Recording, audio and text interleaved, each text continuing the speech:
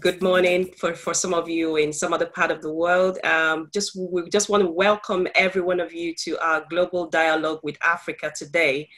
And today we've got two guests. Last week we featured two of our Malamais, and today we are featuring another two. Today we want to feature Felicia Stanley and Amen Pata. And these are going to be our guests, Malamais today. Felicia Stanley is a licensed mental health counselor in New York State.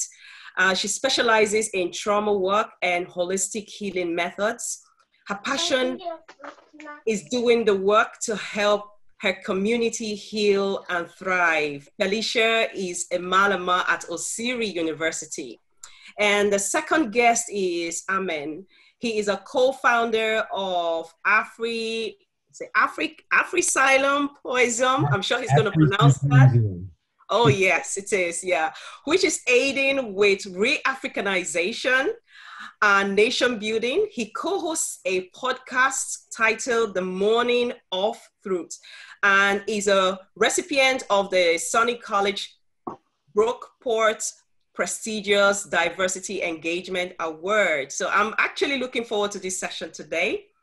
And in order to kickstart this session, Amen has kindly requested that he's got a poem just to set the scene and everything going before we then dive into Q&As. So Amen, over to you, please. Yes, thank you for that introduction. And thank you to everyone that's tuning in and listening to this or watching us globally. Before I actually get into the poem, I want to say rest in peace to Daniel Prude, rest in peace to George Floyd, justice for Breonna Taylor, and those who have not received any justice for the wrongdoings and the families. We are crying for justice for everyone. So this piece is called Re-Africanization. It is pretty much to get this conversation started to orient us to what we're going to talk about. I was taught that my Saku was taboo, that my relatives were primates and baboons. Oreo cookies and raccoons guided me to devalue Black art and worship wicked white statues of Washington and Jefferson, Roosevelt and Lincoln, Mount Rushmore, expression of oppression carved in my thinking. Yoruba artists desecrating African psyche. The Ma'afa's widespread, but so is my Asili. Heirloom seeds of mitochondria culture, planted globally, were African fertility inside my mother, giving birth to a liberating force. Spirit rise out the mental corpse. Hair is no longer coarse. Of course, we shall stay the course of making the course or core curriculum that counters European individualism. African psychology resides in the axiology where relationships connect the cosmology. Culture is time-dimensional, and history is a system of mathematical coordinates that's geometrical. It's not a linear system of time, dates, and death. History is alive. It lives in your breath.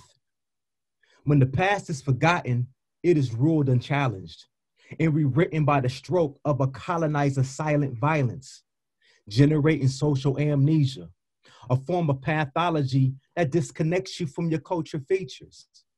And what I mean by features, it's not just the way we dress, dance, eat, or behave, it's what we manifest out of this intellectual tool and structure and frame of reference.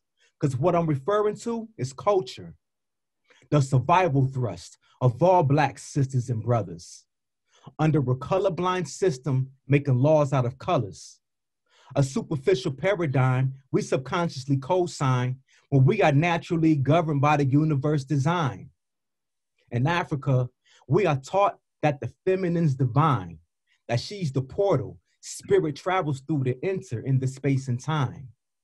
The matriarch brings balance when she's in the right state of mind.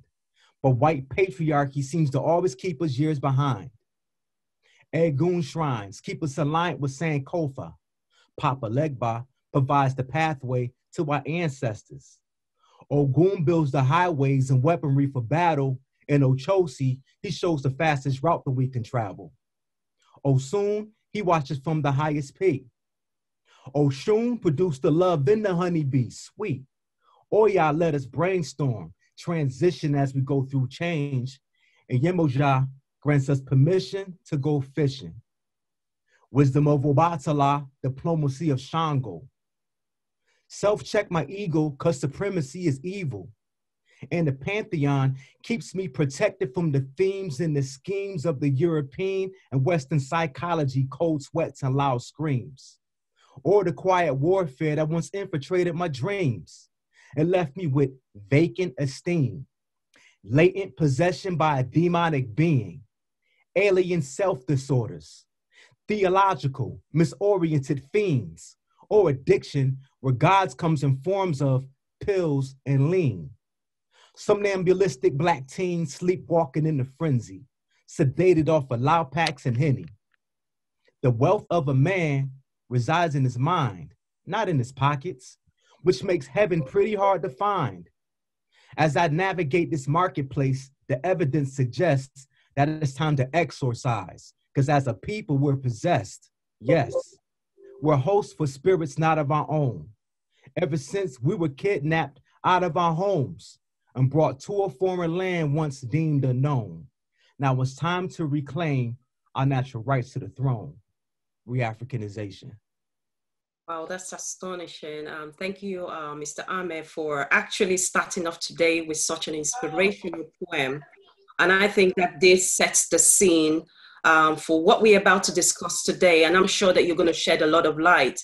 Now, this actually brings me to the first question, because I know that part of what you've actually put out there ties to this particular question. So what is the nature of the world today as it has to do with racial unrest? And I know you can share your views as well. So have you been here before, or is this time different? You want to answer, Felicia, first? You want me to answer? You can go first. Okay. Well, so there's nothing new under the sun. It's just energy just changes form. And this unrest, it's always been here. Especially when you're talking about white malignancy. I don't like using the term white supremacy because it gives power to the oppressor. I like to use white savagery, white malignancy. When you think about since they threw their show on the road and actually started colonizing and traveling the world, their whole orientation was to create chaos and confusion and things of that nature. So they traumatized themselves before they traumatized others. You look at the medieval times. You look at the torture methods that was occurring during that time frame. What we call lynching today, that was a European import in America because they were hanging themselves before they started hanging in black bodies from trees. So this stuff been around for a very, very long time. You look at the motivation of them developing these missiles and weaponry, bombs, and all kind of stuff you could think of. The greed that they have to just put more value inside a piece of metal like gold than a human body shows you what we're dealing with. That's not something that occurred in 2020. That's happened long ago. And that same behavior is manifesting in today's time. Just to piggyback off of that, like Amen said, there is nothing new under the sun. This trauma is ongoing. The pain is ongoing. The only difference is the narratives. The narratives change. The trauma is the same. The pain is the same. The distress is the same. The energy is the same. This horrific, savage energy is the same. The only thing that's changing is the narratives and the particular names and families that are impacted. However, we know we are a collective people, so we are all impacted when one is impacted. So I think that this is nothing new. It's something that we've been battling for quite a long time. So the way I see it is basically terrorism, right? We're living at a time of racial terrorism. And not to say that we haven't in the past, it seems a bit more intensified, especially with the current president. So, how has this terrorism affected African people collectively and individually as well? But as a collective people, how has this terrorism affected us, in your view? So in my view, it's so you had this thing called frustration tolerance, right? And we develop frustration tolerance at a very young age. However, when you're constantly under the same pressure, under the same terrorism and tyranny over and over again, it creates psychic stress and toxic stress. And when you develop psychic and toxic stress, it in turns have psychosomatic symptoms that you develop as a result of that. It could come as ulcers, it could come as diabetes, it could come as hypertension, but ultimately it comes as depression. So when you look at depression, depression is a internal expression of powerlessness, and anger is a externalized expression of powerlessness. And this is essentially what you see what's happening in our communities, where depression it um it manifests itself as alcoholism, drug abuse, prostitution, abuse on each other, proximity conflict versus the term black on black crime. And also you have which is the anger aspect of it, because anger is the aggression aspect of it when you acting out externally, which a lot of times results in homicide. So we look at homicide on a surface level, like, okay, that's black on black crime, but what's the antecedent? What's occurring in people's lives at a very young age with the microaggressions and the micro invalidations, micro assaults, and all the stuff that's building up on people who just blow up. You know what I mean? So yeah, that's my take on it. Well, I feel that we are many of us are experiencing I think something called racial battle fatigue. And it definitely manifests physically, mentally, emotionally, hypervigilance, anxiety, depression. Like Amen said, headaches, elevated blood pressure, elevated vitals, things like that. And we are living in a time where it's very difficult to feel safe, and our mental health pays the price. So perception of control or lack of control plays a huge role on our mental health. Your perception of safety and of well-being plays a huge role in your mental health. So if you are just going about your day-to-day life, and we have very little control over having a racist experience. And so just to know that you can be out minding your business on your day, you or your children or your family members that are not with you, and that they can encounter a racial experience that we know can end up in the loss of their life. That type of lack of control and lack of safety and lack of mental and physical well-being weighs very heavily mentally and emotionally, and it's definitely impacting us from our smallest children. You'd be surprised at how aware our younger children are of their lack of safety, and it affects us on up as we get into age, and it affects us and our inability to protect each other as well. Yeah. I do want to veggie back on something. So we have to talk about, when I said the antecedent, a lot of times in this conversation, we don't bring in the epigenetic aspect of this, which is the things that occurred to us long before, I'm talking about ancestry. You know, what happened to our folks at a long time ago and how that impacts our behaviors today.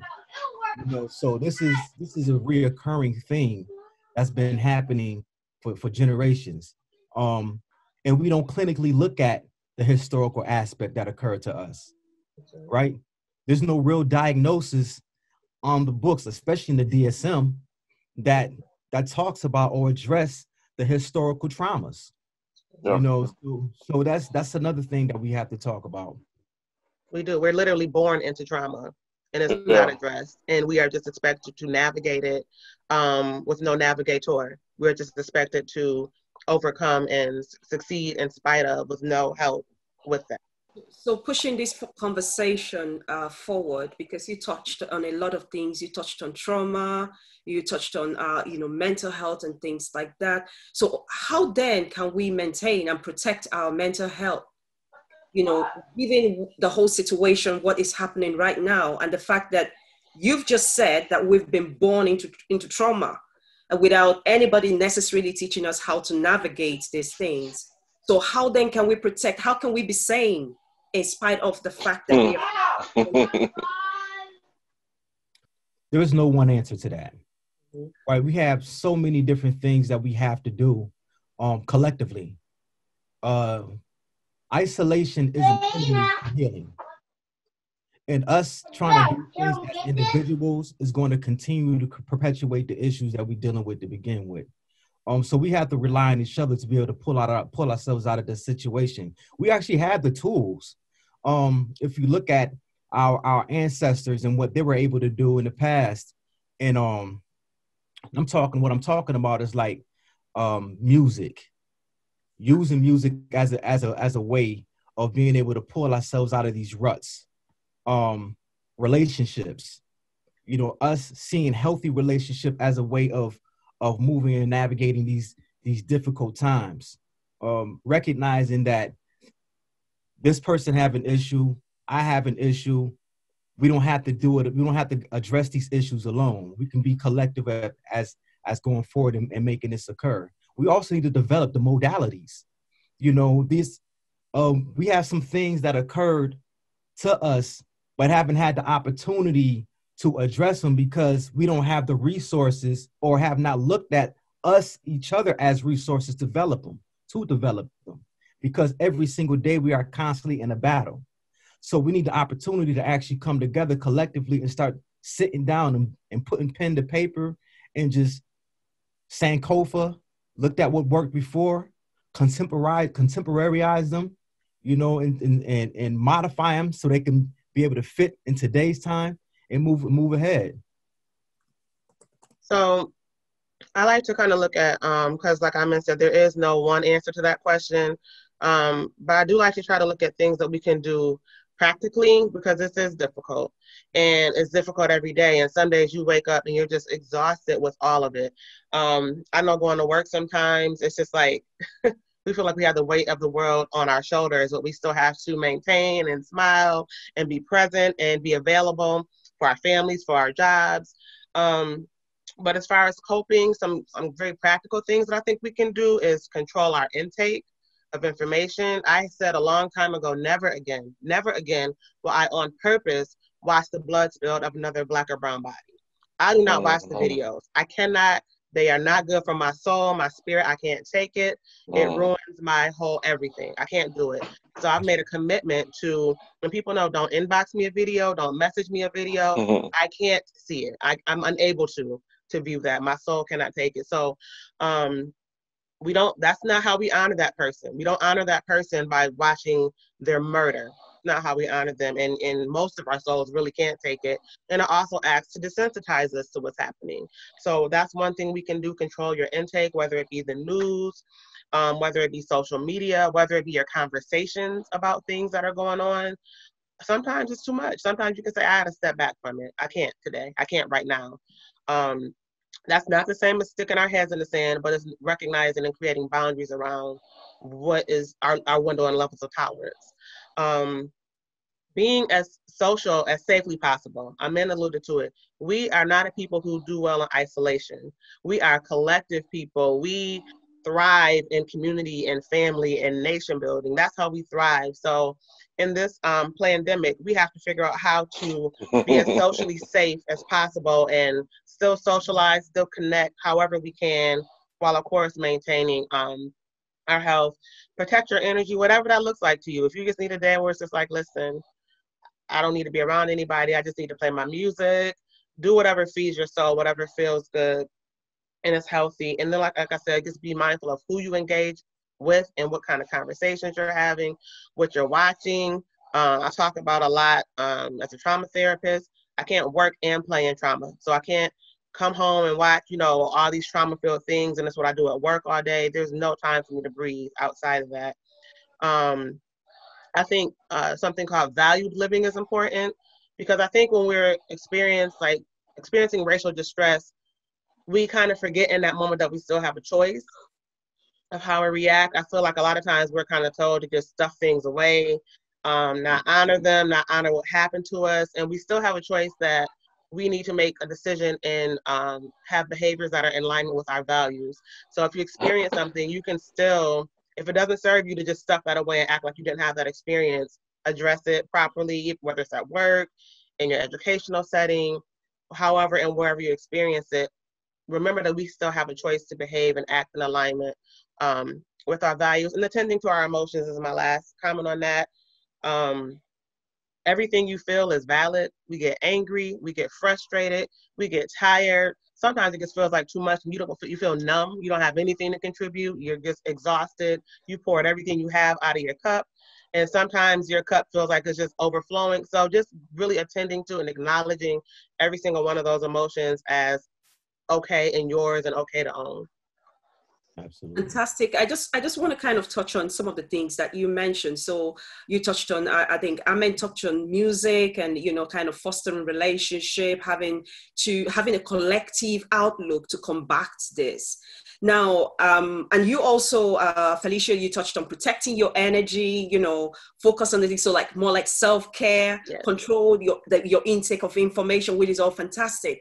But one of the things I think would be beneficial for a lot of our listeners is, and even for me, I would want to hear from you both, is Ame touched on something very interesting. He says, having a collective outlook to combat this, pulling resources together.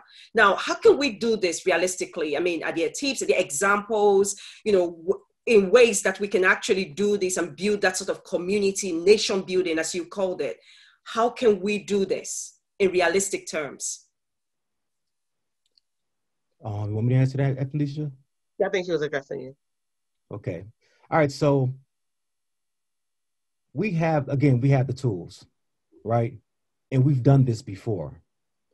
We have these systems, we have these spiritual systems like Ifa, Akan, Vodun, Palo.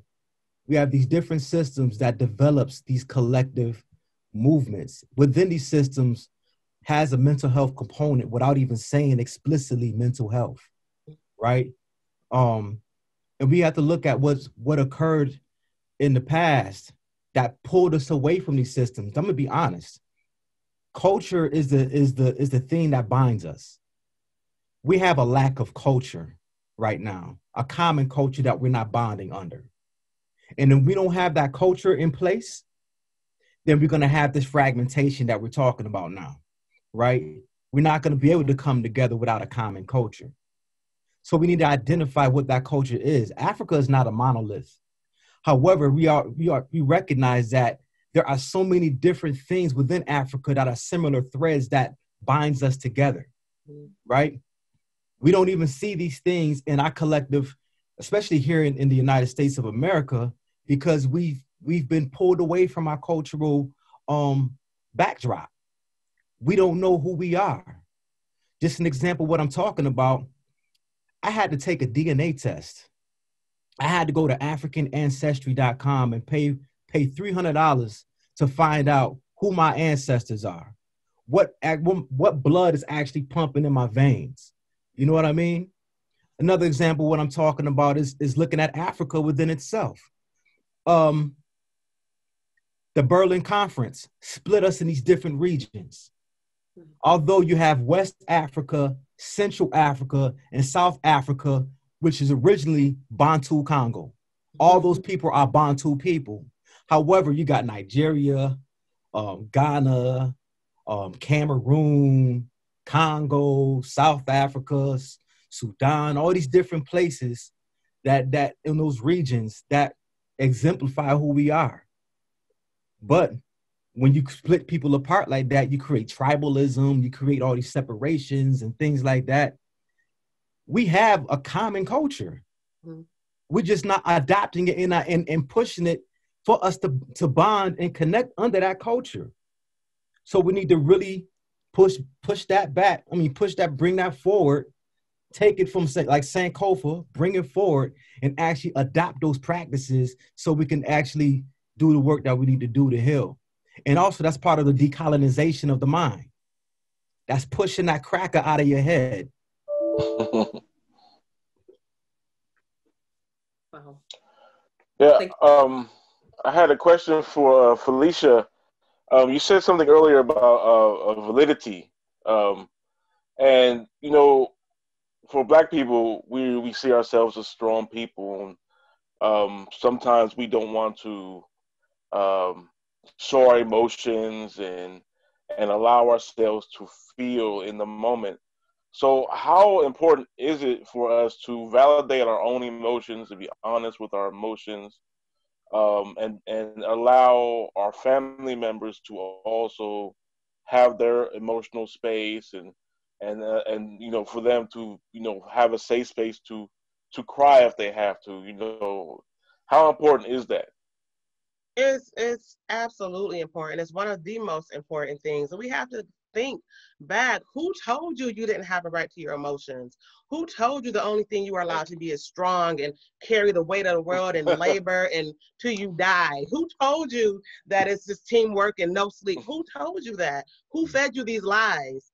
Where do we get these things Right. from? And we got to be honest. Some things come from our family, well-intended, well-meaning. Boys don't cry. Right. Big boys especially don't cry. You a big boy? Okay, stop crying. Get up. You all right? No, I'm not okay. I'm bleeding. Let's acknowledge that I'm not all right. And so, like I said, sometimes it's well-meaning, and it just has like these unintended consequences that we don't necessarily mean to put into our babies, and we grow up with it and we carry it, and we feel like I gotta keep pushing. If I cry, that means I'm not being strong. If I'm not being strong, I'm not being what I need to be for my people. We have to unlearn all of that. Emotions are healthy, all of them. It's health. Where it's not healthy is when you stifle them, when you don't acknowledge them, when you don't feel. That's what's not healthy. So it's very important to start with our little babies. Start with the little babies, teaching them to identify and express and understand emotion, and then start teaching yourself. Because a lot of us are so disconnected with emotion. We might know anger, fear, happy, sad. We forget about joy. We forget about content. We forget about all the emotions and the gamut in between because we are not in connection with them. And we've been told that we're not allowed to be in connection with them. Ashe. Wow, very interesting. I mean, but then how can we prevent future racial unrest, considering the fact that both of you rightly mentioned that there's a historical trail of events, so it's not new. Right. But going forward, do we still want to relive all of this experience again and again and again every single time? How do you think we can prevent future racial unrest? That's very difficult to really accomplish. I think that what we need, I mentioned decolonizing the mind, right? And we have to first identify, we have to first recognize that we are ill. We are mentally ill, right? And we have to come to grips with that. And what I mean by mentally ill, we are operating in opposition of who we are genetically, who we are spiritually, who we are as a people in totality. Once we come to grips with that, then we can recognize, okay, what's next, right? Just recently, I have really been pushing the effort, and I'm glad that we had this conversation on this panel a few weeks ago regarding African versus Black, using the term African versus Black, and the historical ramifications behind the label Black, and how we have people has adopted this term Black to identify with, when in actuality, Black is a color. It is not a life, and it's not a culture. And when we look at even in the continent of Africa, you have people that are born in villages. You have people that are born in certain domains in Africa, but they first identify as Black when they're told, like, who are you? They say, I'm Black, versus their village name or whatever, you know. And when we have this racial unrest, it's racial unrest because First of all, we living in poverty. We don't really have, I said again, a common culture. We don't have the opportunity in the economic advancement that's going to actually unite us as a whole. You go in other communities, especially here in Rochester. I live in Rochester, New York, for those that don't know. We have suburbs here, and you don't see as much crime in the suburbs as you see in the inner city because of the resources that exist in those suburbs. They don't have the toxic stress or the everyday stressors that people that live in certain communities have. So they take their frustrations out on each other due to the fact that they lack thereof. So if we have opportunities for people to really thrive, be able to grow and successfully become who they want to be, if we have educational systems in place that's going to teach them their racial identity, who they truly are culturally versus what white people want them to be or told them to be. If we have powerful people that are considered, I don't like using the word mentor, but someone, Jetna, someone that's like a Mwalimu, a teacher that they can look up to and be like, okay, this, and they're teaching them who they are. That is all part of the process. And by the way, I want to say this too. It can take a fraction of a second to break a bone, but it's going to take a long time to heal from that wound. When you look at the historical trauma that occurred to people here in the United States of America, KKKA, it took us 400 years to be where we are now. It is going to take us a lot longer to get up out of it because of the psychic wounds, the soul wounds, and so on and so forth that's been accumulated for years and years. So it's going to take a time for us to pull ourselves out of that. And the racial unrest is not going to just go away and overnight. It's going to be here for a while. Well, thank you. Thank you, Mr. Ahmed, for your point raised. Madam Felicia, would you want to, what are your thoughts? Well, honestly, just in summation, when we have racial justice, we will not have racial unrest. And until we get there, this is where we are. I just wanted to ask,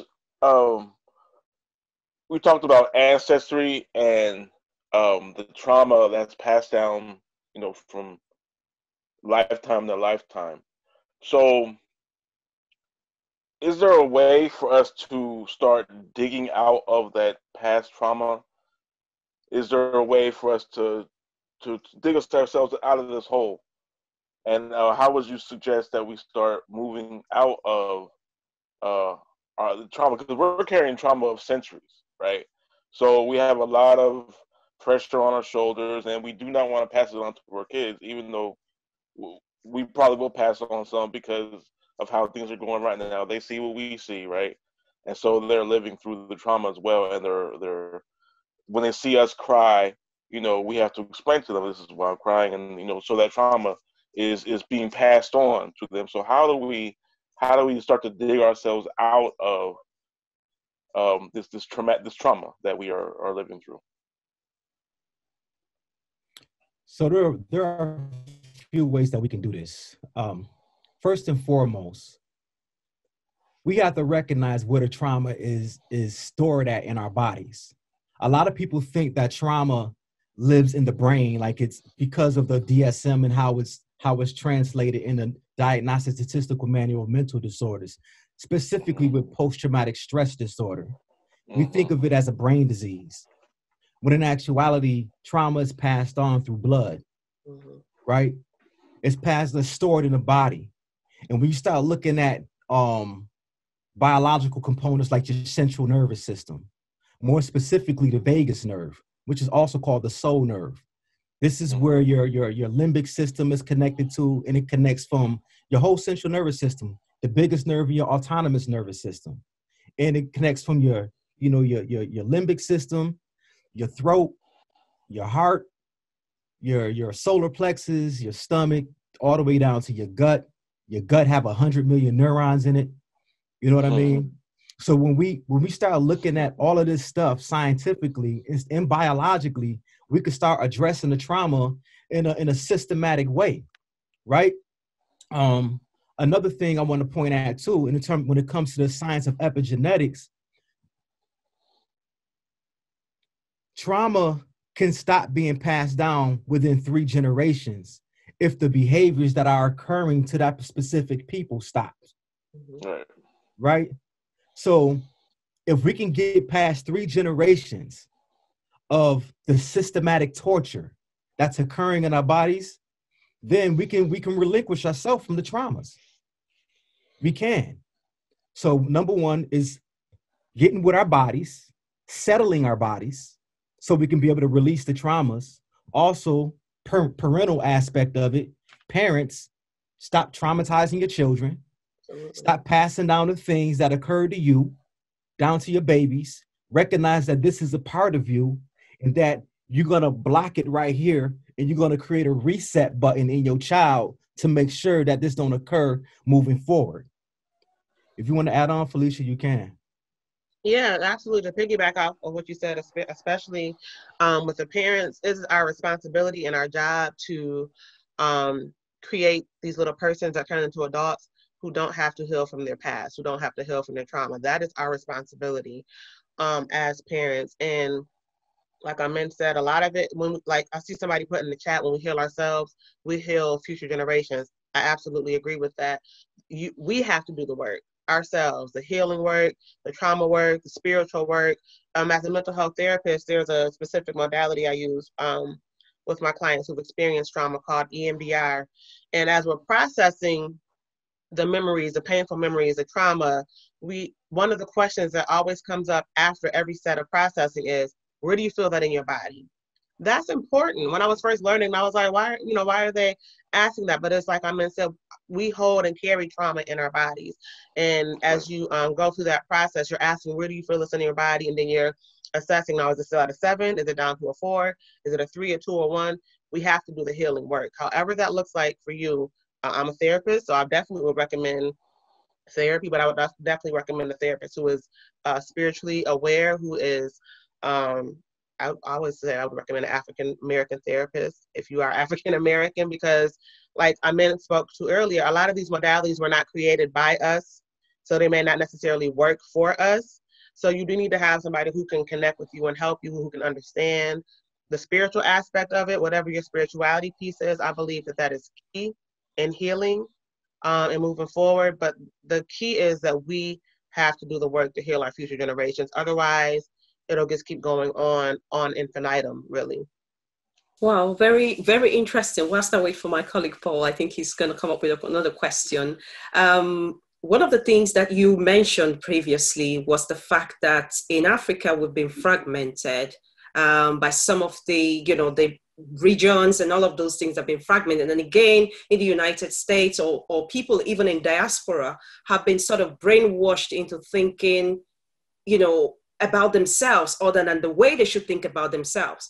Now, the question I want to ask is, how can we both integrate strategies? So we in diaspora and people in Africa, what sort of integrative strategies can be adopted in order for us to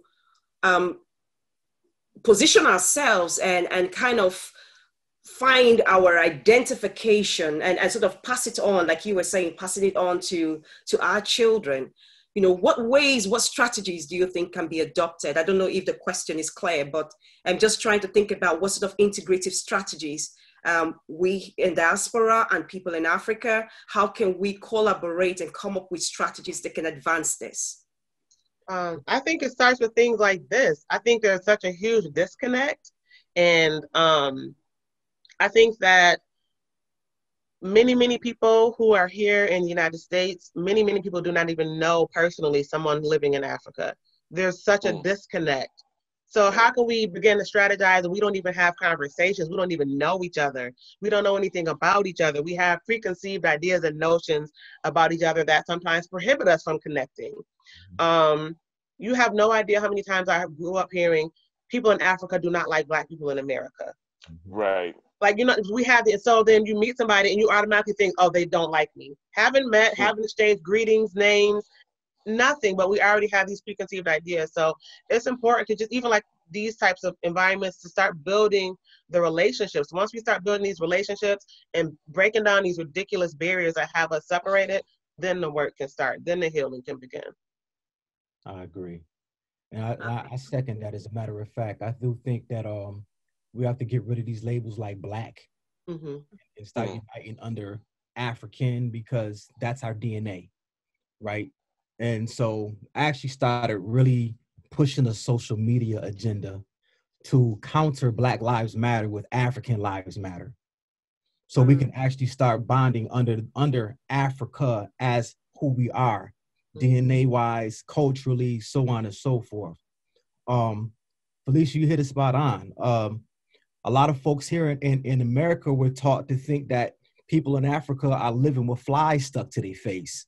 And you know, starving with rib cages showing and all types of stuff like that. Propaganda, you know. So we have to recognize that this is the stuff that we've been learning, and it's time for us to throw all that away. It's time for us to recognize that this is who we are. We love each other. As a matter of fact, a term Zola, which is a Bantu term, means love and appreciation for your sister and your brother.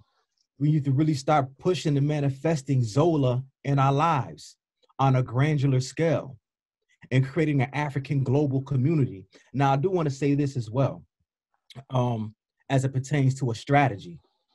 We're talking about reparations here in America, and us trying to, you know, us getting our fair share, or equal share, or what occurred to us was owed to us due to the fact of all the free labor that we gave to this area, right?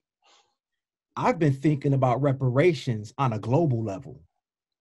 When you start thinking about reparations as Africans and start itemizing what occurred to us everywhere on the planet, then we could come up with strategies. Okay, you know what? This is not just a fight here in America. This is a fight in Africa too, because the British and the French, they stole a lot of artifacts, and you have a museum filled with all kind of African things that needs to be brought back home. You know, you have a huge gold reserve in France that belongs to Africans.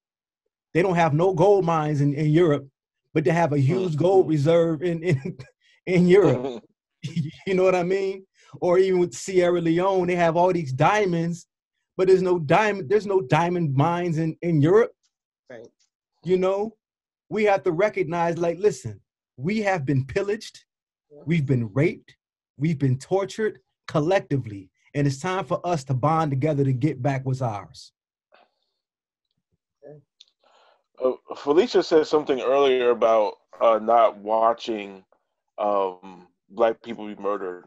And when she said that, I immediately thought about the George Floyd video, which I watched one good time, and I couldn't watch it anymore. And this question leads to my or an issue about diet, right? Your diet is not just what you eat, but what you take in. You know, the music you listen to, the videos you watch, the movies you watch, and the company you keep. So, how important is diet, and that is including what you eat and drink? How important is diet as we deal with our trauma? Oh yeah, that's excellent. That is so important. So, what's the saying? You are what you eat. Like whatever you consume, it's like you said. It's not just what you're consuming by mouth. It's whatever you take in. It's the company you keep. There's also the saying that you're the sum of the five most people that you're around the most often, or something like that. All of those things are factors. All of those things play a part. All of it's about what you're putting in. Are you going to put in poison, or are you going to feed yourself life?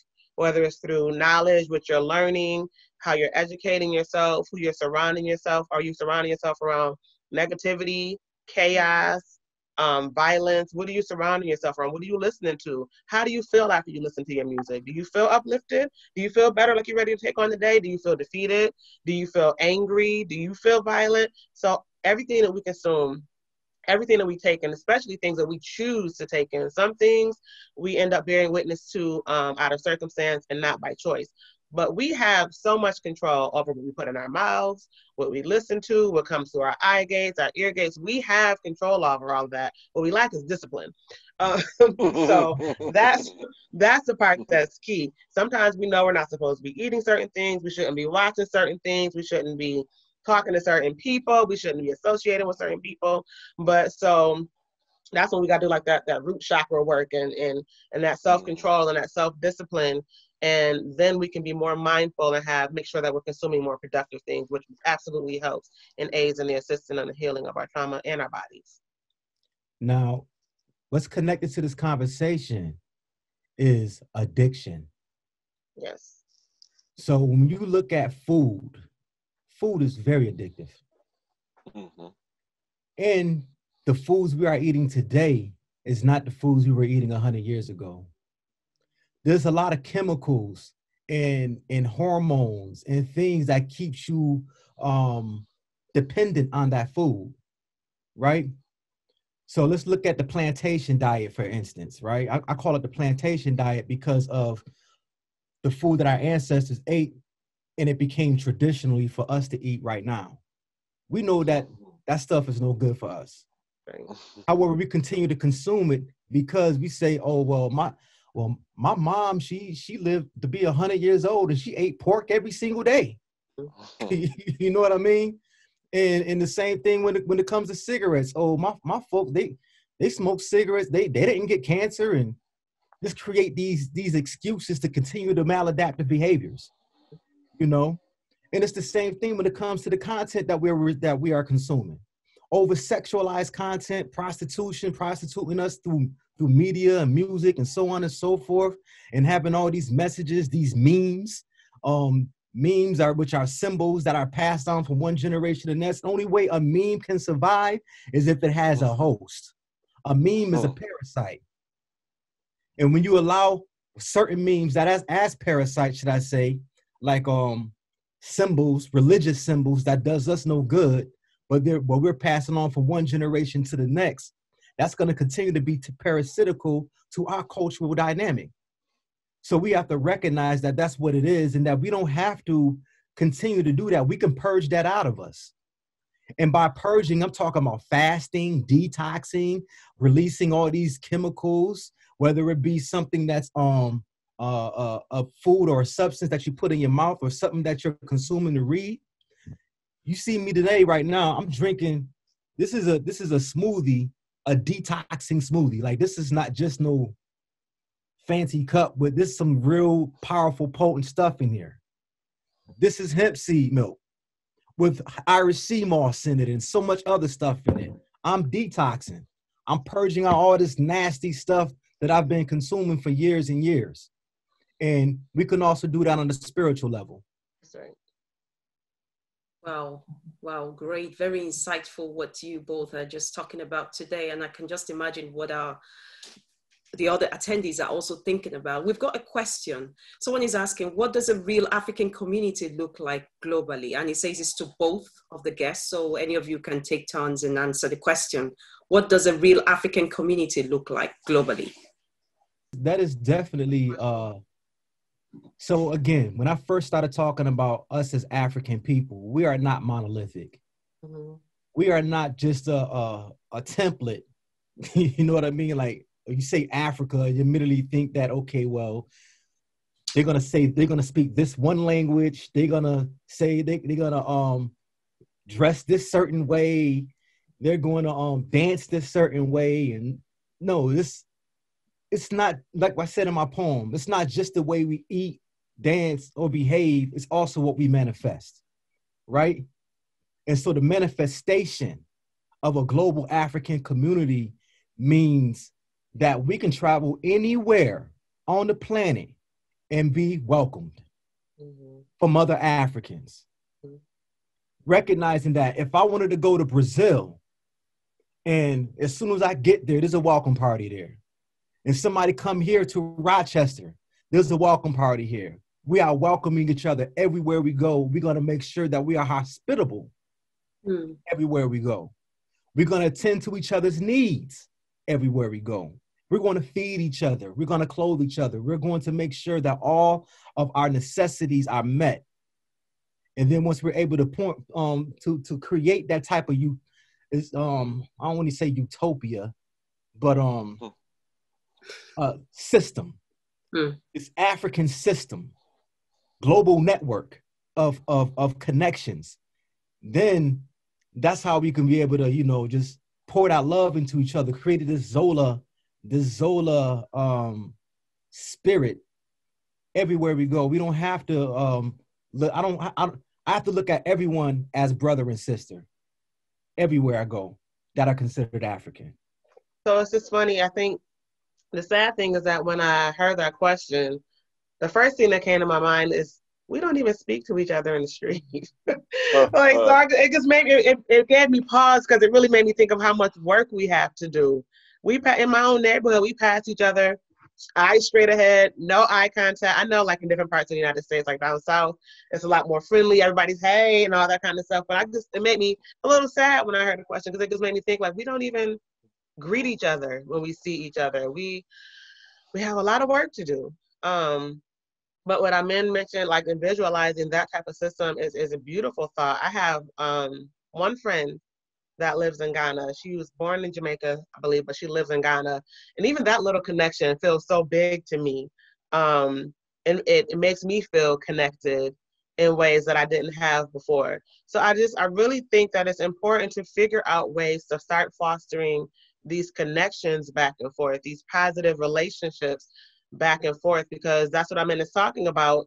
The fact that when I come to where we're already welcoming each other. We're creating an instant relationship, an instant bond, just by right of who we are. So the idea of it is beautiful, but we definitely have to dig our heels in and begin the work. Wow. Fantastic. I mean, what you've said is a valid point. Now, someone else has just asked another question, just keeping an eye on the clock. We have just a couple of minutes to go. What do you think about the purchase of property by Black community members to create a safe living environment in the US? Could that be the part of the solution for safety of our community members? So what's your thought? And it's to either of you or both of you can even, you know, feed your thoughts through, please. I think that collective group economics is extremely important. I think it's lost in our amongst us. I see other communities and other cultures come in that have that mind process, and they band together, and families will live in one house until they all work and give this one person their paycheck, and then they move out and they do the next thing for the next person. We've been taught to not trust each other. And that's a big part of why we don't see things like that happening. We've been taught that we can't trust our brother, we can't trust our sister, but that would be a beautiful thing. And then when we think about how much money has passed through our hands sometimes in our lifetimes, and if we knew now, you know, then what we know now, what we could have done with it, we could have thriving, safe communities where we're policing our own communities, where we're not worrying about, you know, these things happening because we're taking care of our own. I think that's hugely important. And I definitely think that's something that we should continue to look at. We should continue to build these relationships to break down these barriers of mistrust amongst each other, pool our money, pool our resources. We have it. We really do. We have the resources, especially collectively. I may not have it by myself. I may not have it by itself, but together we got more than we did individually. So definitely pooling our resources. We can do so much. We have the resources available. We have to learn to trust each other and build with each other. I think that's an excellent thing that we should be doing here and in Africa. Buying land, buying communities, like we can do it. We have to shift that mindset. That's the key right there.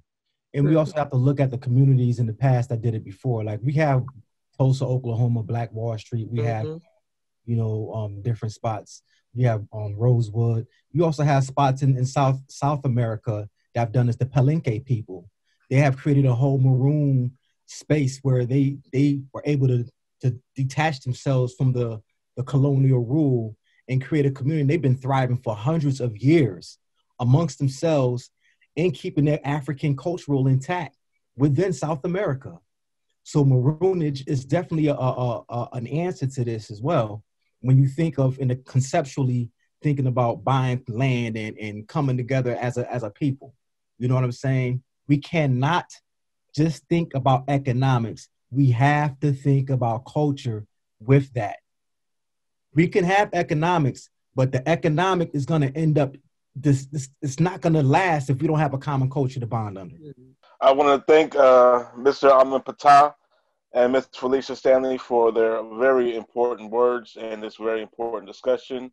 For all those listening, please keep your mental health and physical health in mind as you go throughout this day in this age of racial terrorism. That's the best way I can put it. In this age of racial terrorism.